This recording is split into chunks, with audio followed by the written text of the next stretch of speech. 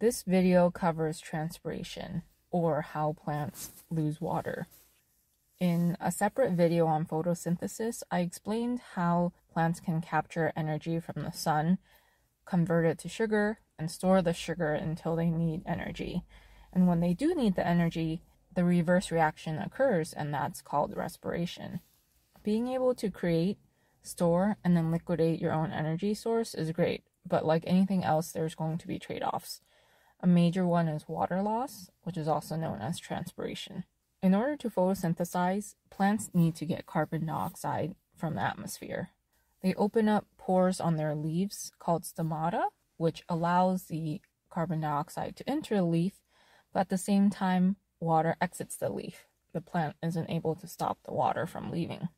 You may already know the word evaporation, which describes water loss. Specifically, it describes when water changes from a liquid state to a gas state. And transpiration is more specifically having that evaporation off of plants. When you hear people discuss plant water usage, you'll also run across the term evapotranspiration. This is a combination of water loss off of plants and from other surfaces like the soil or bodies of water. So let's jump to the bottom of the plant, where the roots are absorbing water. The absorption happens through osmosis, which describes the movement of water from an area that has fewer dissolved substances, called solutes, through a membrane to an area that has more dissolved solutes. I'm going to exchange the word solute for salts so that it's easier to explain. So you can also think of it as water moving from a less salty solution across a membrane to a more salty solution so that both sides can eventually come into equilibrium. And the key factor here is osmosis when it's just the water moving across that membrane. The salts can't go the opposite direction and balance it out that way. If the membrane was not there, then the two solutions can just mix, and that's called diffusion. Plants rely on osmosis to get water from their outside environment. They can actively move solutes into their roots, and then the water will naturally flow in from outside. If there's more solutes in the soil, or if there's less water, the plant will have to spend more energy getting that same amount of water.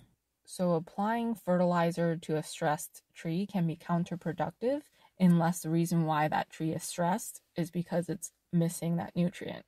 When fertilizer is applied, it dissolves in water, and you may actually increase the solutes outside in the soil compared to what's inside the plant. And when that happens, the water may actually get pulled out of the plant.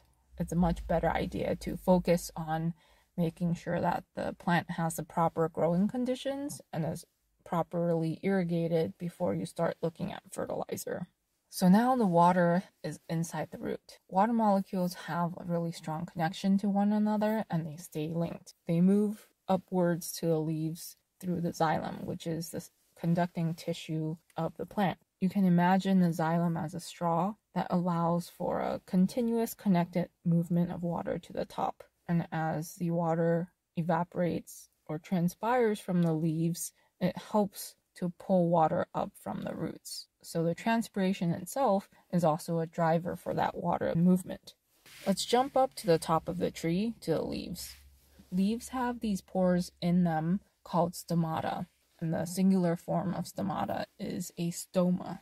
The pore has a pair of guard cells that flank it, and the plant is able to move solutes into those guard cells, which then draws in water. When the water enters, they puff up like little sausages, and the center opens to form a gap. And when water leaves the guard cells, they deflate and they close up that pore.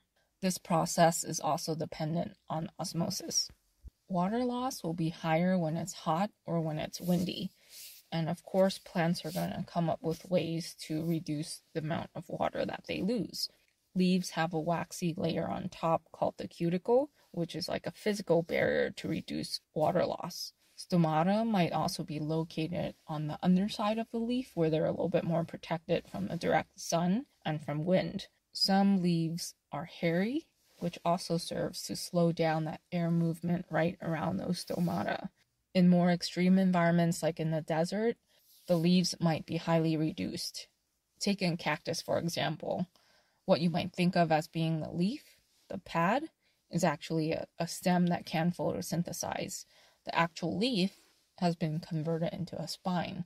Some plants will also change their photosynthesis, where part of photosynthesis happens during the day, but the part where the stomata open to bring in carbon dioxide happens at night. You might be wondering, why don't plants just keep their stomata closed during the day? Photosynthesis is still a reaction that requires light, and so they do have to open them to bring in carbon dioxide. Having that water loss also does have a benefit for the plant. It helps to keep the leaves cool. If a plant keeps those stomates closed, the leaf could overheat and become sunburned. This is a process called evaporative cooling, and that's how swamp coolers work, by moving air over a moist surface. If you've ever walked by a lawn on a hot day and felt a cool burst of air, that's the transpiration from the plant. Plants will also do gas exchange through lenticels, which are not part of the leaf. They're soft, spongy areas that allow gases and water to move between a plant and its environment. They're always open and they cannot be closed like stomata can. The word lenticel means lens-shaped, and so you'll often see that form. On trees, lenticels are found on the bark, and they're especially obvious on cherries, birches, and plums. They can also be found on fruits like apple and underground plant parts like potatoes. There are commercially available products called antitranspirants, which seek to reduce the amount of transpiration that a plant does. It can be used during hot temperatures as well as harsh winters, and it increases the thickness of the cuticle, which reduces water loss. It should be noted that by decreasing transpiration, you also decrease carbon dioxide uptake, which affects photosynthesis.